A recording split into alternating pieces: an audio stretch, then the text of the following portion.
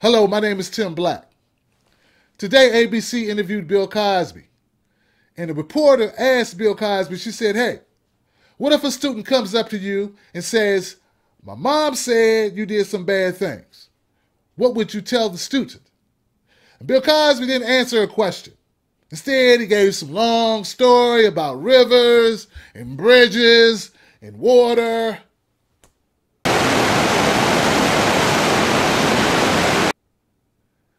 Don't nobody want to hear that.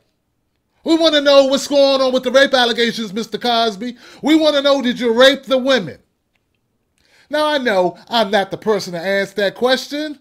I know I'm nobody. I know you're not being charged. I know you're not in the court of law, but you're in the court of public opinion. And people need to know. We need to know your response, sir. You can't keep coming on our TV talking about rivers, and talking about jokes, and talking about comedy routines, or talking about shows you want to do. We need to know, did you kidnap the vagina from all these women? I think that's a question you need to answer, because you didn't become an icon on your own, sir. We made you an icon. We gave you this beautiful life that you've had. We gave that to you. Therefore, we deserve an explanation. We deserve your response be more than the belabored construct of stories and the inner workings of a legal team and legalese speak, deflection, and dance routine, or whatever this is that you're doing. I'm not saying you're guilty or innocent. I'm saying we need to know something. And until you feel like you have lowered yourself to the level that you can answer these questions, we need you to go away. Go away. Don't come back until you want to talk. Now, that's up to you. You're 77 years old. It's highly possible that you won't be with us much longer. And I hate to say that, but we all have a lifespan that we have to be concerned about. So maybe you don't want to talk about it. Maybe you will go to your grave without divulging any information or a real response. Fine. But what you cannot do is be in our world, in our media, in our faces, on our TV, on our stages, and act as if what we're asking is inconsequential.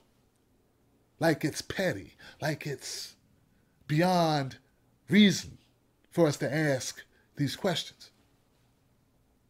I think it's wrong that you play with the minds and the emotions of black people in particular who have held you up as this bastion of wisdom and feel as though you do not have an obligation to defend yourself or to speak to these issues.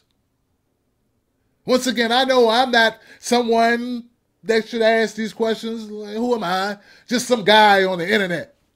I get it, I know. But I'm someone who supported you, someone who respected you, someone who saw you as an icon. So I'm asking you now, Dr. Cosby, what say you, sir? What's your response? And if you have no response, do us the decency of drifting away. I would rather you respond. I'm sure you have much more to give the world. But until you have owned up and stepped up and spoke up and pulled your pants up and responded, I don't want to hear from you. Sincerely yours, Tim Black. Just a guy on the internet. All right, I hope you liked that video about Bill Cosby. It was from the heart. If you like that video, maybe you'll like this video up here. It's about Freddie Gray, the Baltimore man whose spine was severed. Or you'll like the video down here. It's about the SAE fraternity and them with the racist chant on the bus. You heard that story. And if you haven't done so already, click up here or click down here for the subscribe button so you can subscribe to my channel and get all my videos in your email. And I do a lot of good videos.